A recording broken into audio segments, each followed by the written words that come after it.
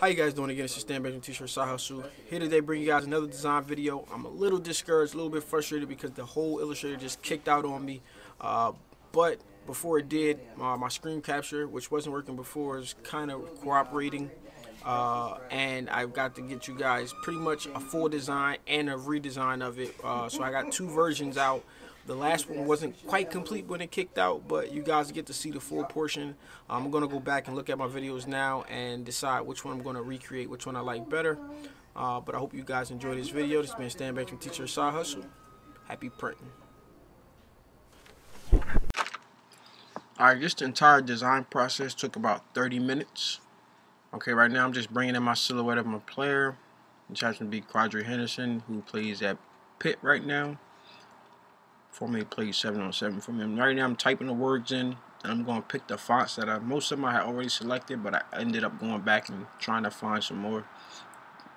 I'm just lining the three up that I like, that I knew I liked, versus each other. So now I'm going back to thefont.com just to download this last font that I was looking for, so you guys get to see what I'm looking for here. I'm going to install it.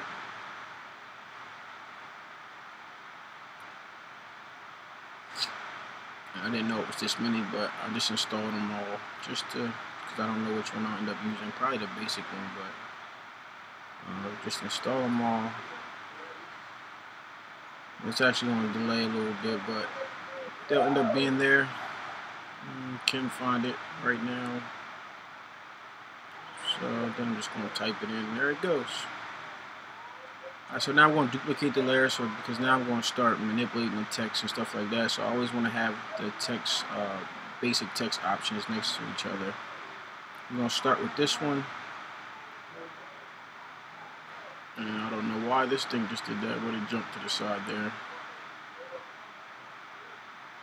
Play with how I'm going to lay it out. I'm going to go ahead and basically I'm going to stroke everything. I'm going to save this one because I want to come back to that, see what it looks like.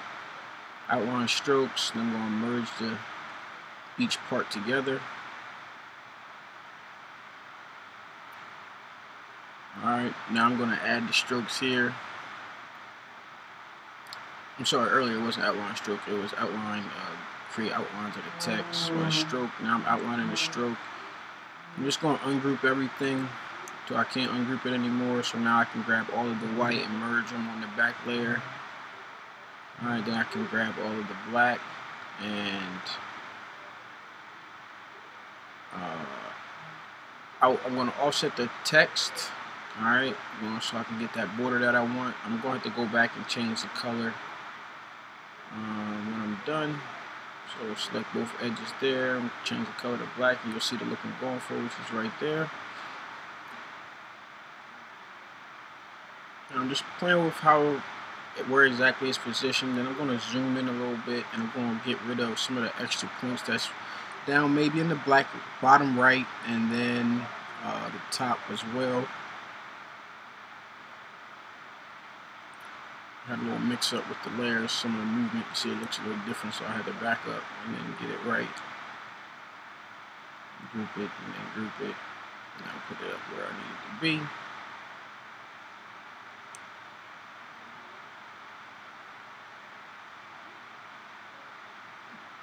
Keep on my palette there. Now I'm going to go ahead and zoom in.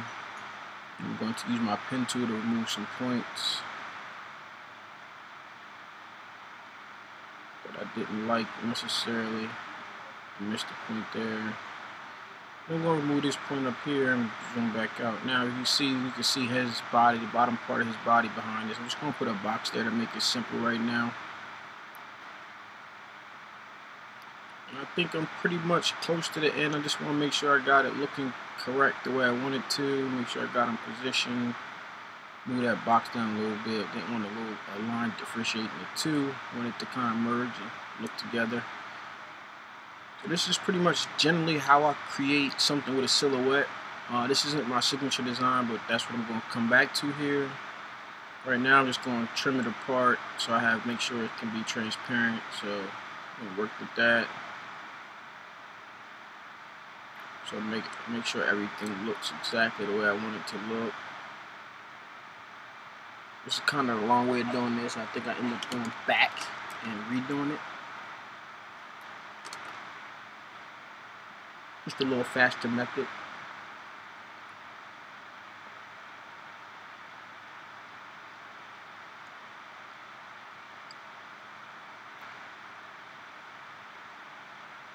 There you go. See, now I just removed it so I didn't have to go back in and click all of those things. Put it back on the same layer.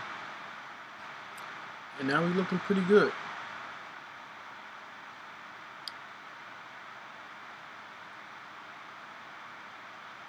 I'm going to send this towards Mom once I'm finished and see exactly how she reacts to it.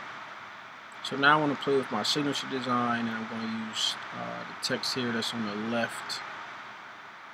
And I'm going to use a cursive font, which I'm about to go back to the font and find one real quick. I just wanted to see what this one looked like. Looks pretty cool, but didn't really like it, so I went ahead now.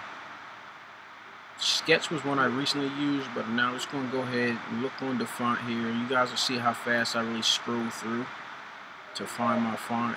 I already seen one that I like, so I'm just looking to see on the first sheet. I only want to go through the first 2 pages, really, maybe 3 pages if I can't find nothing that sticks out. But here I found one right there that I'm going to use. I'm going to install that.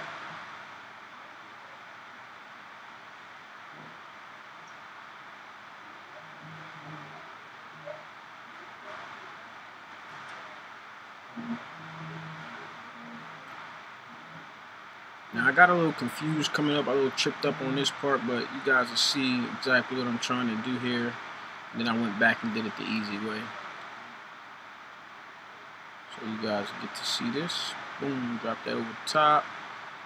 Now the part that messed me up a little bit is that the T has to stay over top to differentiate, alright, the layers. And you'll see it starts to kind of merge once I start to work with the strokes and things like that. So what I end up doing is copying it later on to a new layer, which you guys will get to see. And then I made the background layer the actual outline, and makes it just a little easier to work with. I tried to do it the long way, the right way, the easy way to do it, but just because the way the T overlaps, you see there how it's black on black, and that's not what you want. You want the outline of the T to stay there. So I still tried to play with it a little bit. I could have cut this part out, but I just left it in there. It's just one of the things that I had a trouble with this design.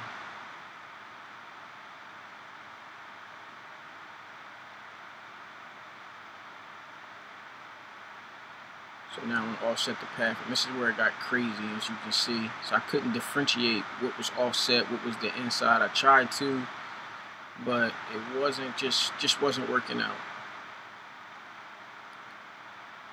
Yeah, you see there how it was all black on me, and now I'm trying to select the outside, play around with it, but it wasn't really cooperating. So what I'm going to end up doing is I'm just going back all the way up till it looks normal again.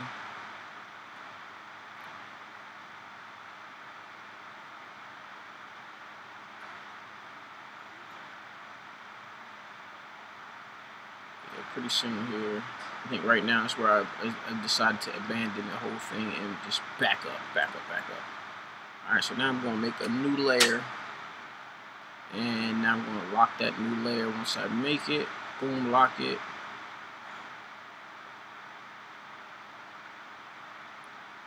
And then I'm going to offset that path. Now I have my offset path, which is going to be my background layer.